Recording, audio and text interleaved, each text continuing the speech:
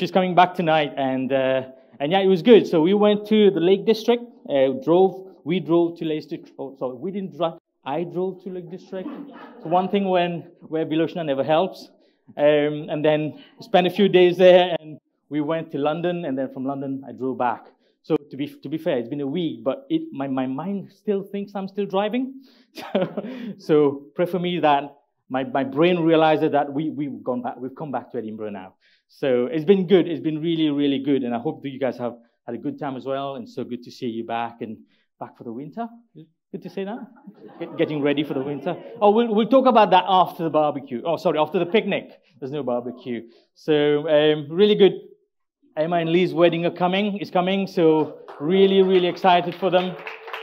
Biloshna and I, we got a chance to meet with them. We had a meal together. So I know they are very excited. And I just wanted to also recognize that Steve is going to officiate the wedding. So I'm really looking forward to hear what Steve has for them, and also for the people who are going to be there. So really excited for quite a big week for you guys. So that's great.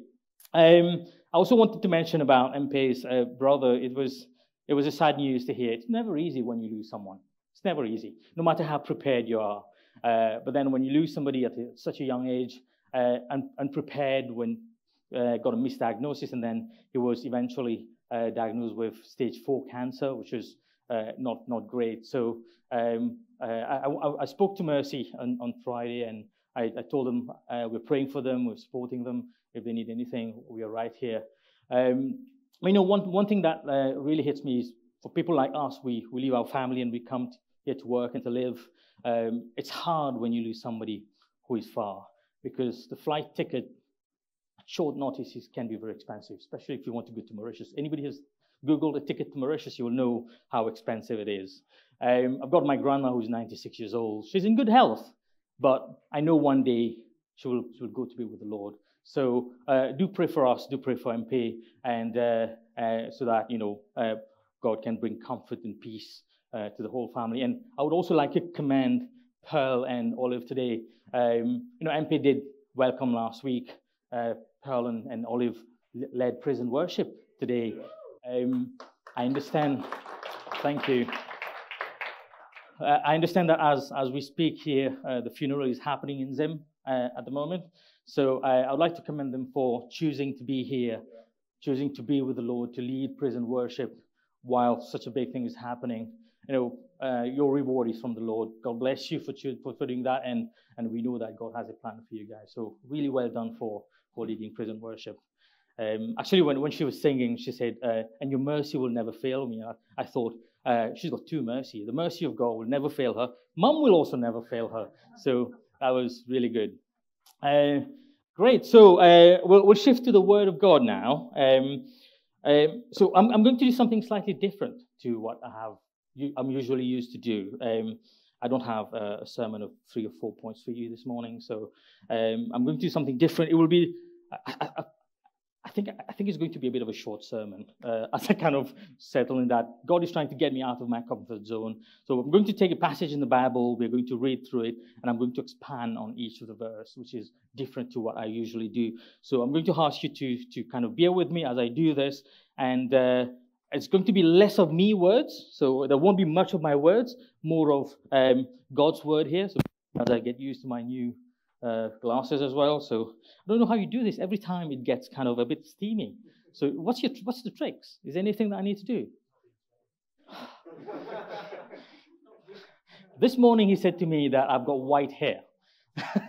And now he's telling me I shouldn't be sweaty. I'm telling you. That's why I love him that much. So bear with me as we go through that.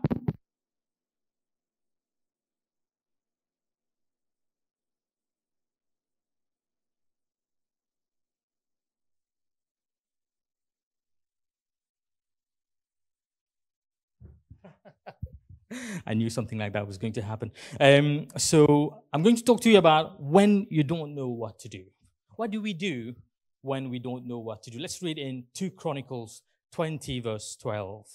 For we have no power to face this vast enemy that is attacking us. We do not know what to do, but our eyes are on you. For we have no power to face this vast enemy that is attacking us. We do not know what to do, but our eyes are on you. Let us pray. Let's close our eyes. God, we come to you in the name of Jesus, and as we lean on to you this morning, we pray that you're going to bring out a revelation for us. A revelation from your word, not from me. God, in fact, I want none of me in this. I want all of you. Help me, God, so that I can understand, I can take this, I can receive this, and I can put it in practice in my own life first. God, I pray that somebody somewhere is going to be blessed by some of those words here. Help us, Lord. Let your Holy Spirit be at work and show us the way. Show us how to deal with those situations that sometimes we really struggle and we cry out and say, we don't know what to do. We cannot take it anymore. But God, we help us to learn how to get our eyes on you and on you alone. I've got a photo, I think that's coming up. And that photo is not a photo of the kind of road you would take when you're doing your driving test. Vicky was telling me this morning, if she was to get something like that, she would drive straight, which is the easiest route. See, how many of you have ever faced a situation like this? You're standing, can you bring back the photo, please? You're standing in a road, but there's so many options. There's so many options, and you don't even know which one to take. How many of you? Yeah, it might be in your finances, it might be in your health, it might be in any aspects of your life. Sometimes even you're at a crossroad, there's two options. Which one do I take? Which guy do I go and date? Which job do I go with? Which one do I choose? And we don't know which one. It is always difficult to make a decision when there's multiple options, because you know that there's only one of them leads to God's plan. And God has a plan for your life. And you want to choose the one that God has for you. But how do you know which one to take? But the worst thing is when there's no road at all. You're faced with a situation and you look out at all your options. You realize that I don't have any options.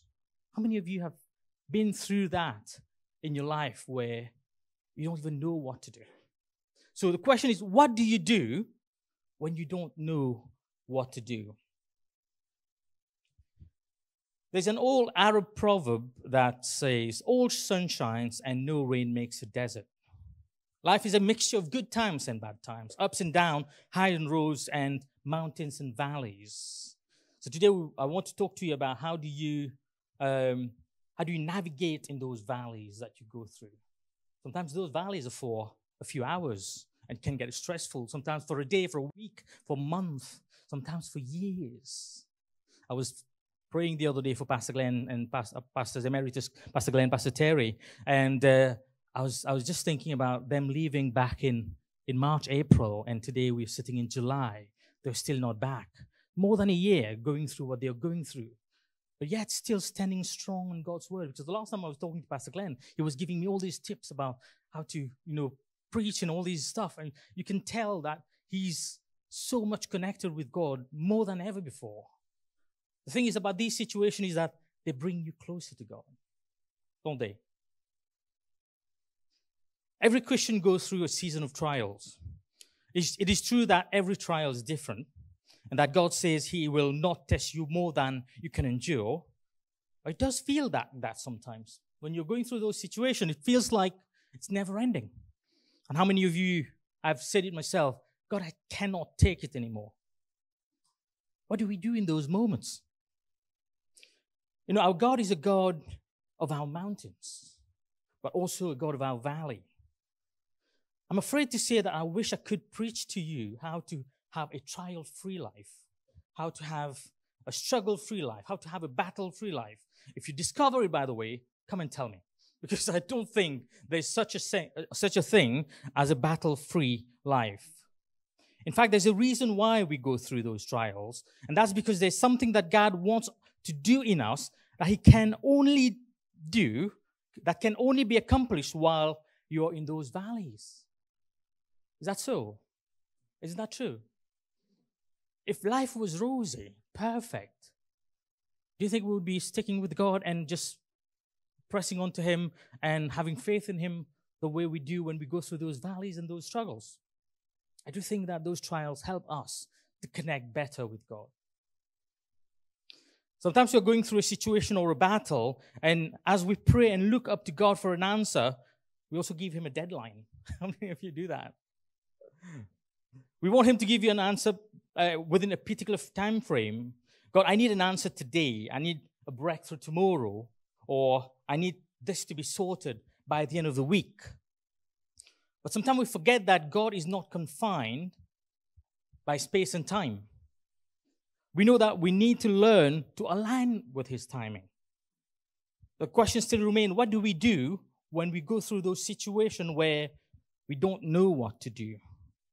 What do we do when we feel helpless? We as a family, we were going through a similar situation where we needed an answer. And at one point, the accountant as I am, I like to plan. I like to have multiple plans. If plan A doesn't work, I like to have a plan B in place. I like to have a plan C in place. Trish is smiling there because she knows that's true. I like to have multiple options so that if one doesn't work, I have something else to kind of fall onto.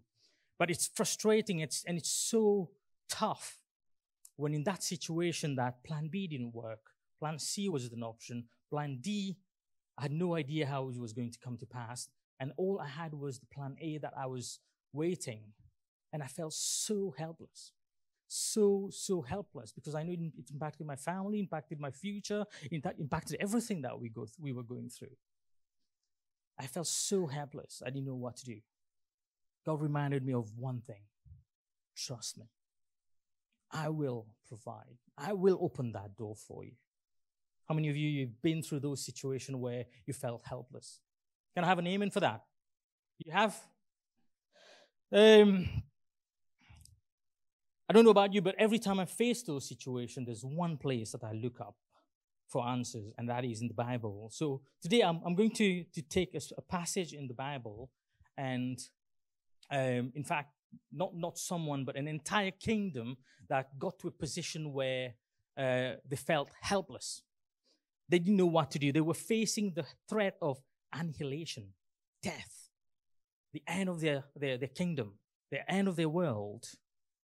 And I'll try to expand on that a little bit to look at a few points that God has laid on my heart. As I said to you, it's more about that passage in the Bible that I believe that will bring a revelation in your own situation than the words that I'm going to expand on that.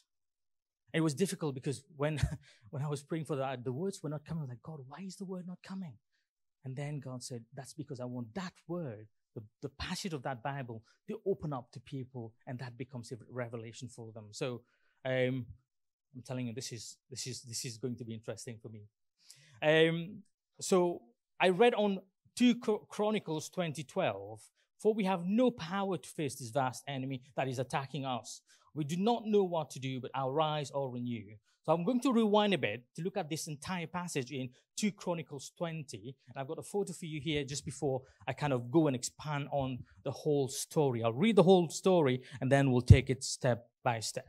So this is basically Israel back in the days in 2 Chronicles, and in that you will see there came a point in the life of Israel where Solomon had died, and the kingdom of Israel had split into two. It became the kingdom of Israel and the kingdom of Judah. As you can see, the blue and the is it yellow, orange? What is that? The other one?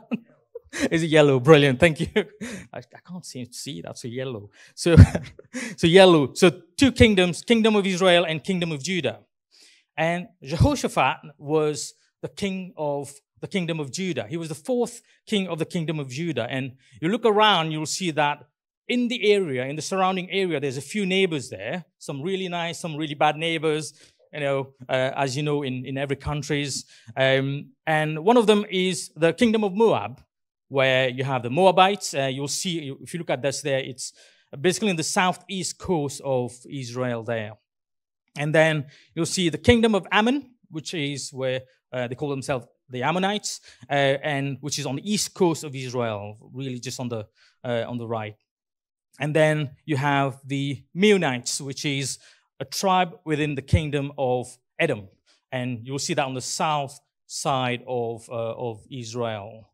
So what I'll do is I'll read the whole passage, as I said, and then I'm going to take one by one, verse by verse, we'll expand. I don't know what time we'll finish, but I'm hoping by 5 we'll be done.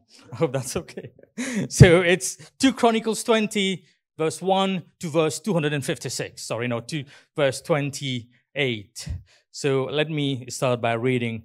I'll be very proud if Benjamin does well by making sure all these verses appear on up here, by the way. So 2 Chronicles 20, verse 1 to 28. So here comes. After this, the Moabites and Ammonites with some of the Meunites came to wage a war against Jehoshaphat, kingdom of Judah.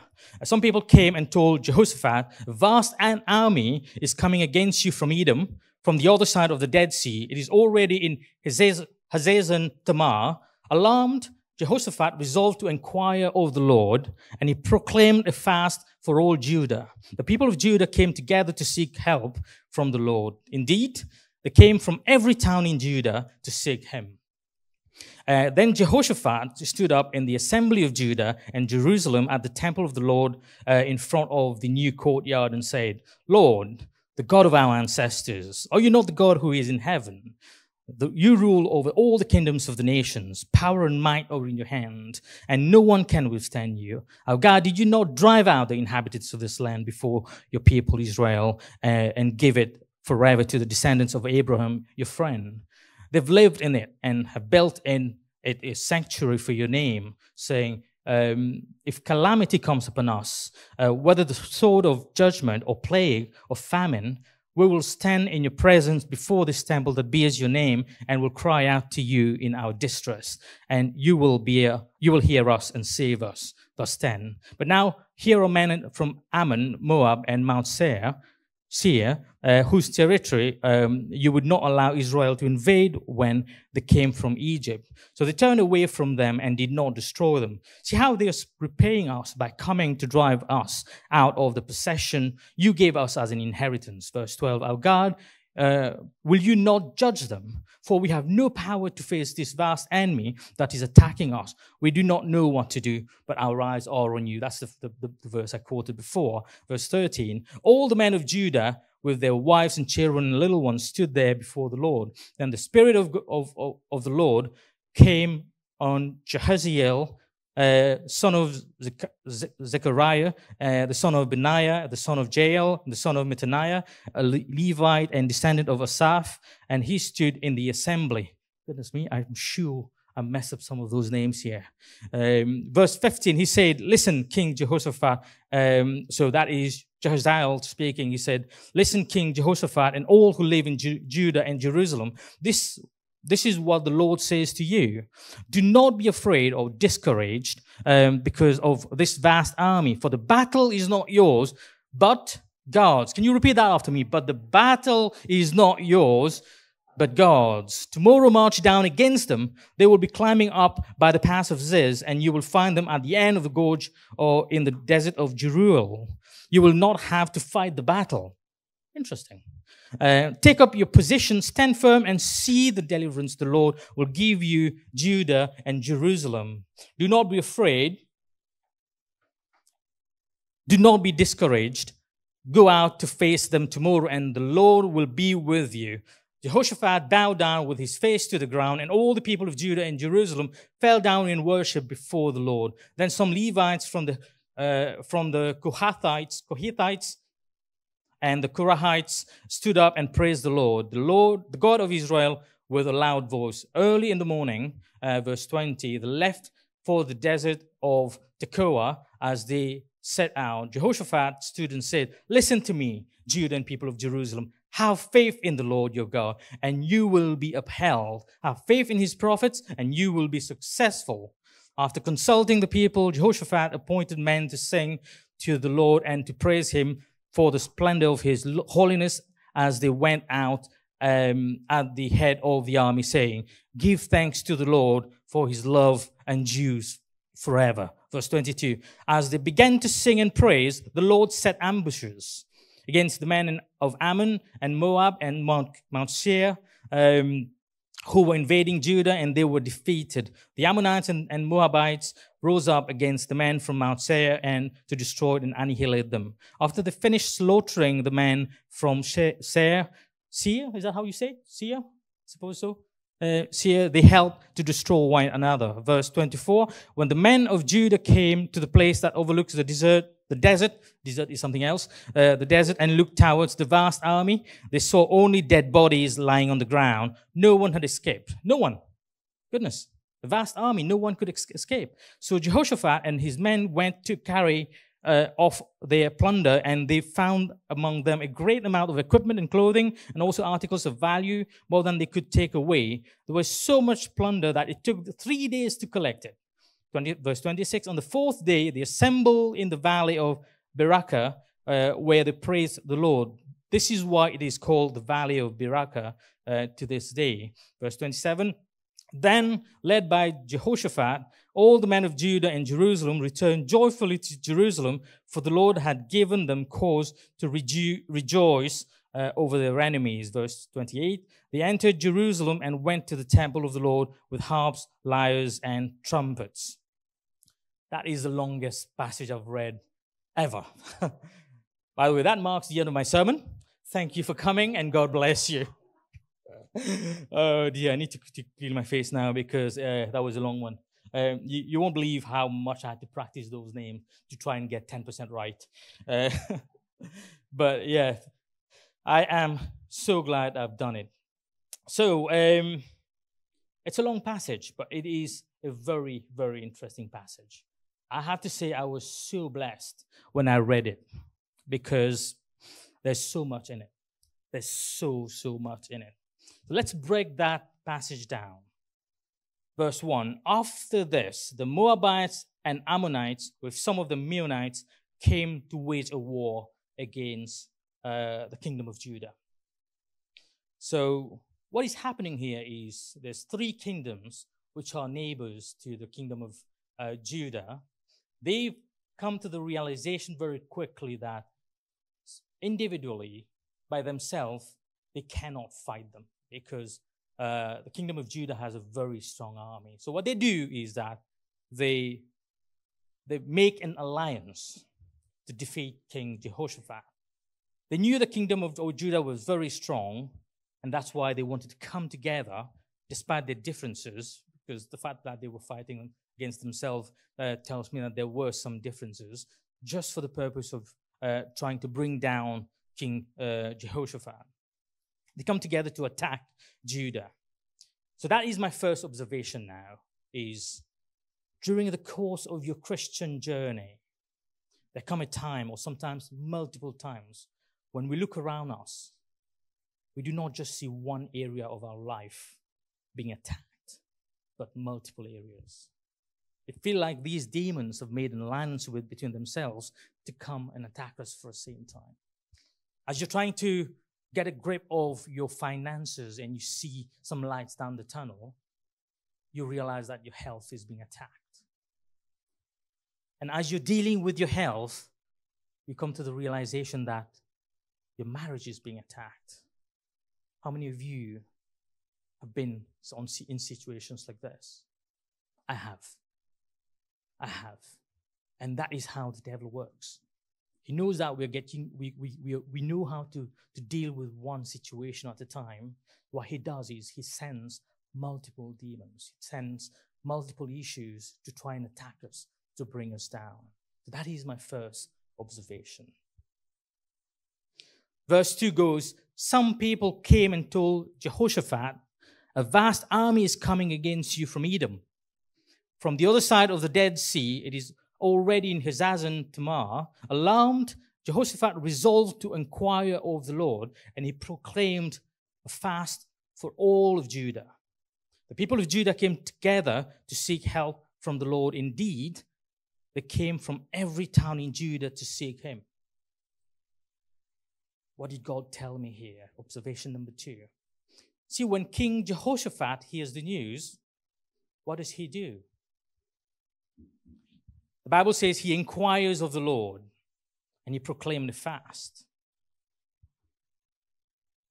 My question to you is, what do we do when we are attacked? When we see an attack coming our way, what do we do? Do we always systematically go to prayer? Do we systematically seek the Lord? Or do we try to look at what resources we have first, to see whether our resources can help us resolve that issue, whether our network can help us have an answer to that situation, or whether we can get somebody to help us physically to deal with that situation. I think for me, as I grew up, my default setting was to go and look into trying to sort things out myself. Do we not do that sometimes? But what God tells us is the God way, the right way of dealing with a situation when you don't know what to do is to put you to kneel down. See God's face. Pray. Fast sometimes if you need to fast. Can I hear an amen for that? And that is why we have Accelerate. I've said it to the church all the time. If there's one thing that'll keep us going from victory to victory as a church, from glory to glory, it is prayer. That is why we have more Accelerate. And if you've not had a chance to join us for the last time we did it, I would encourage you to do it next time in November when we come together. We had an amazing time when we met on Wednesday morning on the week we did it. There was like 20 people at the back hall praying, starting the praise and worship. We had breakfast, very light breakfast, and we prayed. And we spent the Wednesday, the Thursday, and the Friday. And as I was going through the Thursday and the Friday, I knew in my heart that I had an army of Hope Church behind me. A lot of people supporting and praying and fasting towards one common goal. And of course, there was a lot of people who shared some prayer topic, which is still at the back, by the way. And we got a chance on Friday evening to pray for every single one of the prayer topics we received. And that is where, when you go through something, you've got your church behind you praying. There is power in prayer. And that is exactly what Jehoshaphat is doing. He's leaning onto God because he knows that it's a huge army coming his way. He doesn't have enough people. He knows he will be defeated if he goes by himself. But when he relies on God, when he counts on God, when he seeks God first, he knows victory will be his. And if you do the same thing in your challenge, in your struggle, when I do the same thing, I know that victory will be my part. Amen? That is observation number 2. As I said, it's different this time. So verse number 14, then the Spirit of the Lord came on Jehaziel, son of Zechariah, the son of Benaiah, the son of Jael, the son of Mattaniah, the Levite, the descendant of Asaph, as he stood in the assembly. I'm starting to enjoy those names now. He said in verse 15, listen, King Jehoshaphat, and all who live in Judah and Jerusalem, this is what the Lord says to you. Do not be afraid or discouraged because of this vast army, for the battle is not yours, but God's. Tomorrow march down against them. They will be climbing up by the pass of Ziz, and you will find them at the end of the gorge of desert of Jeruel. You will not have to fight this battle. You will not have to fight this battle. I was very intrigued by that. Take up your position, stand firm, and see the deliverance the Lord will give you. Judah and Jerusalem, do not be afraid. Do not be discouraged. Go out and to face them tomorrow, and the Lord will be with you. I don't like that. I'll tell you, when I first read that, I was like, I've got an army coming my way, and you're telling me, go, I will be with you. I am the kind of guy who likes a bit of more assurance than that. How are you going to do that? What's going to happen? Is that so? Is that not true? Observation number 3. This part is a prophecy, right? From Jehaziel. He's speaking on God's behalf, and that is the reason we do Touching Heaven. We come out as a church, we have our services, but it's a little bit more programmed. We have a run sheet because, it's online and it's a little bit more organized. But we also do Touching Heaven where we don't have a run sheet. And there's a reason we don't have a run sheet, because we want God to move a little bit more freely. Every Touching Heaven I've been through has been different, because you never know what God has for you. I've been where God's speaking, and I was like, what is that person talking about? And then I realized that it's for somebody specific. And then somebody's talking about something else, and we're just praying, and we just move into the flow of the Holy Spirit. If you've not been to Touching Heaven, this is an amazing time when you can get to connect and listen and hear what the Lord has for you. get to connect with like-minded people in the Spirit. How many of you enjoy touching heaven? And it is a moment where somebody can speak into your life and your situation and share God's plan for you. Somebody who probably have no clue what you're going through. No idea. Out of revelation, out of a push from the Spirit, they will say something that is so relevant for you. And you can feel encouraged by those words. Observation number 4, you will not have to fight this battle. What do you mean by that? How is that possible? You're telling me to pack my bags, drive to the hospital on the day of the surgery, and that I won't need surgery. You're telling me to go for this interview, and they will offer me a job even without being interviewed. Or you're telling me that I'm going through a financial struggle right now, that somebody will knock at my door and give me the £1,000 I need to settle that debt. That sounds impossible, but that is exactly what I'm telling you. God works in a million ways, probably a billion ways, or even a trillion ways. Jadon will tell me quadrillion ways. But he is not short of ways to help you resolve your struggle. Whatever you're facing, he has a way to help you. Even if you and I were going through the same situation, he'll come with a way to help you, and he will come with a totally different way to help me. He can touch somebody's heart to knock at your door and to help you. I've heard scores of testimony where families didn't have food and they were praying and somebody just knocked at their door and have a bag of groceries. I just felt I should bring this. I've got no idea why, but I just wanted to bring this for you. I heard a pastor giving a testimony why many, many years ago he had lost his job. He had to preach. He went to preach. He was just a volunteering pastor. He wasn't paid. He'd lost his job, and there came a point where he had no money left. And he knew he needed a job or he needed some of his debts paid. Somebody just knocked at his door and said, I don't know why I was praying. I just felt like bringing you £5,000. I was like, wow, this is the God that we serve. And that is the kind of faith I want us in Hope Church to have. Not the kind of faith of whether I want to do this or that, whether I want to have a blue car or a green car. Not the kind of, I want a 3-bedroom house or a 5-bedroom house. A faith that is so strong that you believe in the impossibility of it happening and you count on God that it can happen. So that is exactly what I'm telling you. Drive to the hospital and believe in God that He can heal you and you'll come back without even having to have a surgery. But even if you have to have surgery, God can heal you. As I said to you, there's a million ways He can come up with to heal you. Go for that interview. I remember doing an interview. A few minutes after the interview, the person called me back and said, you know what? I want to offer you a bigger position than what I interviewed you before. That is the God that we serve. You go for an interview for one thing and you get a bump up for something bigger. This is God. And that £1,000, maybe for me it's a big amount of money, but maybe it's £500 or maybe it's £10 or £100, maybe it's £10,000. Whatever it is, believe God and He can answer your prayer. That is the God we serve, friends. It is when there is no hope that God tells us, that is my element. That is what I can do. I can do the impossible for you.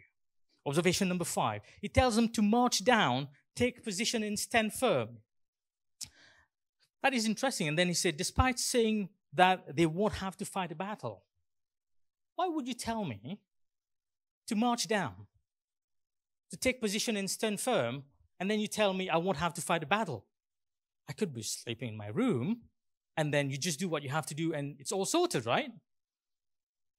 Why do God ask them to do that? See, if you sit in your home and watch Netflix while God is fighting your battle, nothing will happen to your faith. Nothing. God wants to use that situation to strengthen your faith in Him. He wants you to know that you can trust Him. He wants that situation. He wants you to see His hand moving. And you can only see that while you're in the battlefield with Him, seeing Him do what He does best. Not when you're sitting at home watching Netflix. when we were going through that situation in the family, the reason why I'm not giving you too much detail, because it's in the making, and I'm believing God that is going to be a huge miracle, and it's very close. We've been waiting for a long time. We prayed and fasted, and it was the time when I got the answer that it's going to be positive, when I saw the tears in the eyes of Kenisha's eyes. We have a video that we recorded when we got the positive answer, and she was crying. That was the first time she saw God in action, God hands moving tangibly in our lives, that she understood what was happening. And it was beautiful for me to see that. I don't want to fight her battle. I don't want my wife to fight my battle. We all have to fight our own battles, but remember that we rely on God because He fights our battle. Amen? Verse 20. I am not halfway yet, so please bear with me. Early in the morning, they left for the desert of Tekoa. As they set out, Jehoshaphat stood and said, "Listen to me, Judah and the people of Jerusalem. Have faith in the Lord your God, and you will be upheld. Have faith in His prophets, and you will be successful." My observation. You see, King Jehoshaphat understood what he thinks will affect what he say, and what he say will affect what he sees. I'll say it again. What he thinks will affect what he says, and what he says will affect what he sees. That is why he reinforced his thoughts and his mind with God's word spoken through the prophet. He brought the prophet for a specific purpose, because he wanted to hear what God's word is, so that he can captivate, his mind can captivate what God has. And the words that came out of his mouth were aligned with God's plan, and they were words of encouragement. Question to you is, what are you confessing in your situation? What is coming out of your mouth? What are you proclaiming? What are you saying in that situation? Are you like me, like, "Oh no, I don't think I'll be able to do that. I think I'm going to fail that test"? Or are you going to believe that, you know what? I think I'm going to make it. I think He will open a door for it to happen. I don't understand why. I don't know how He will do it, but I know He can do it, because my God is the God of the impossible. Nothing is impossible for Him. Amen? Verse 21, after consulting the people, Jehoshaphat appointed men to sing to the Lord and praise Him for the splendor of His holiness, as they went out at the head of the army, saying, "Give thanks to the Lord, for His loves endures forever." So what he does, he appoints Nikki and Pearl to lead praise and worship. That is important. It may sound a bit stupid to do while you're going through somebody trying to annihilate your entire kingdom. Instead of kind of training your army, getting them ready to fight, you get a group of people to sing and dance for you. This sounds a bit weird. Weird probably for the trained, army generals. But for the Lord, it's different, because that was not a battle over the physical that was going to happen. That was a different battle that was going to happen. And it was going to happen only by praise and worship. So this is the power of praise, power of prayer and praise and worship. A lot of time we go through a battle and we keep it for ourselves. We feel unsafe to share it with others. I will encourage you this morning to speak to somebody you trust. It could be a leader at the church. It could be a department leader. It could be a connect group leader. It could be a friend in church. But it's important to speak to someone you trust. Now, I want to share something with you here, that at Hope Church, I have spoken to every leader here in one of the last LVL about the importance of confidentiality. So if you feel safe to speak to someone and you ask that person to keep it for themselves and pray, that thing will stay with that person. Even as the overseer, I'm not supposed to know, and everybody knows that. And I've told them how it's important that we bring that atmosphere of safety and security, that everybody can feel safe and can share the things that are deep or even sometimes sensitive or personal. It's between you and God, but sometimes you need a friend to help you through that situation. You can't do everything by yourself. That is why I encourage people to fill in a prayer card. if you can. I stress on the importance of a prayer card and praise report, because I believe that corporate prayer, God answers that. When the church is praying for you in your situation, God will answer it. When I did, I think it was when I did Vision Sunday, I said that last year I estimated that we got positive responses for more than 70% of the things we prayed for. And this year I'm believing that is going to be more than that, because that is who it is. It is not me doing the miracle. It's God's doing the miracle. We do our part. He wants you and I to partner with him. We don't do the miracle. He does. But he needs that partnership. He needs that participation from you and I. When you do this, it will be like King Jehoshaphat did in verse 21. You have appointed someone to pray for you and sing praises to God on your behalf while you're going through your battle. On the way to the hospital, there's somebody's praising God for you. Somebody's singing out for you. You're singing, Jehovah Nissi fights your battle. And that is really beautiful to have. Verse 22, I think it's probably getting close now. As they began to sing and praise, the Lord set ambushes against the men of Ammon, Moab, and Mount Seir, who was invading Judah, and they were defeated. The Ammonites and Moabites rose up against the men from Mount Seir and destroyed and annihilated them. After they finished slaughtering the men from Seir, they helped to destroy one another. This is the part we do not generally see. See, when we are going through those struggles, we don't know what God is doing on the other side. God is creating a situation and creating confusion between them, and they're fighting with each other. That's the invisible part.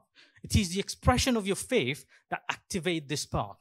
When we go through a situation, we only know what we know, and we only see what we see. We have a limited perspective, right? We only see that bit. But God, on the other hand, has what I call a helicopter perspective. He sees the whole thing. He knows the past. He knows what happened. He knows what's happening. And he also knows what's going to happen. And that is why it's important for us to rely on him, because he sees everything. Verse 24, he says, when the men of Judah came to the place that overlooks the desert and looked towards the vast army, they saw only dead bodies lying on the ground. No one had escaped. Wow. Imagine the excitement when they saw their enemies were dead. Imagine the excitement when you received that letter that you've been accepted. Imagine that phone call that you got saying that you've been free from that disease. Or that email you get telling you that your debt has been fully paid. That's what's happening here. That's what's happening. Verse 25, so Jehoshaphat and his men went to carry off their plunder, and they found among them a great amount of equipment and clothing and also articles of value, more than what they could take away. They took 3 days to carry the whole thing. This is what our God is. He could have only freed Judah from its enemy. He only could have done that. But he goes above and beyond. Not only that, he took their biggest fear away, he turned it around into an abundance of blessing. Isn't that amazing? You're probably thinking that if you can just get out of this struggle, you'll be grateful. But watch how not only God will get you out of it, but he will turn the situation around to be your biggest blessing yet. This is my God. He always delivers. Then, led by Jehoshaphat, all the men of Judah and Jerusalem returned joyfully to Jerusalem. For the Lord had given them cause to rejoice over their enemies. They entered Jerusalem and went to the temple of the Lord with harps, lyres, and trumpets. Friends, remember to always give thanks to the Lord all the time. Make sure that he's not only the God of your valleys, but he's also the God of your mountain. Not only seek him when you're in trouble, when you need help, when you're struggling, but seek him even when you're rejoicing, when you're celebrating, when you're dancing and things are okay. This is the God of our valleys, but also the God of our mountains. The valley is not your destiny. It is a season. Your anxiety, your addiction, your failures is not where you will end. I want you to remember that. It is a season. And God has the capacity, the power to get you out of this. He will. bring forth a miracle in your life. I want to invite you to close your eyes for a moment.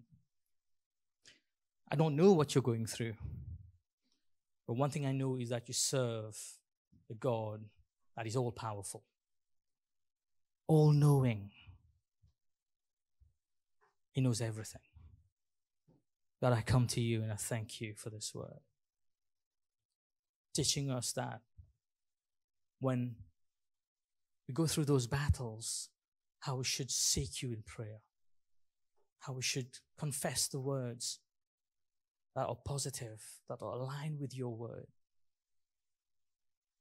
When things don't go our way, when we don't know what to do. So this story of the kingdom of Judah, we see a blueprint of how do we go about for an answer to prayer. You are the God that I trust. You're the only one that I believe in. Thank you, God, that whatever situation that we are going through, you are with us. We love you. We're grateful that you chose us to be your children. God, show us what you're up to. Show us what you're doing. It gives us a little bit of comfort to know that you're with us. Sometimes it doesn't feel that way, but I don't want to go by my feelings. My feelings are wrong sometimes, but your word is always right. Your word is always right.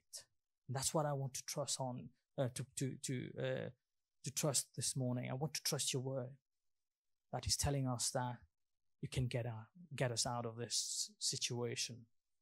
Even though we do not have any way to go, or we don't have anywhere else to go, we have you. And that is all that matters. We have you. Thank you. Thank you. Amen.